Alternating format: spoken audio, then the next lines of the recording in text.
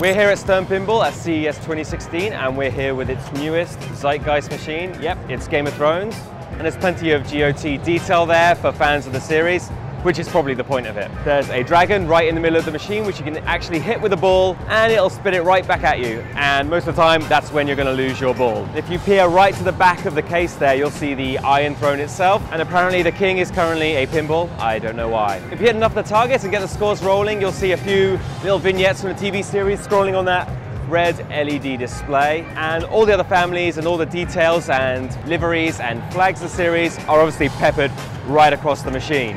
Aside from the fact it's based on Game of Thrones, it's like any other pinball machine you might see. Obviously, it's a premium, brand new machine, so it works very slickly, and the best thing about it is it's on free play, so I can just keep playing it.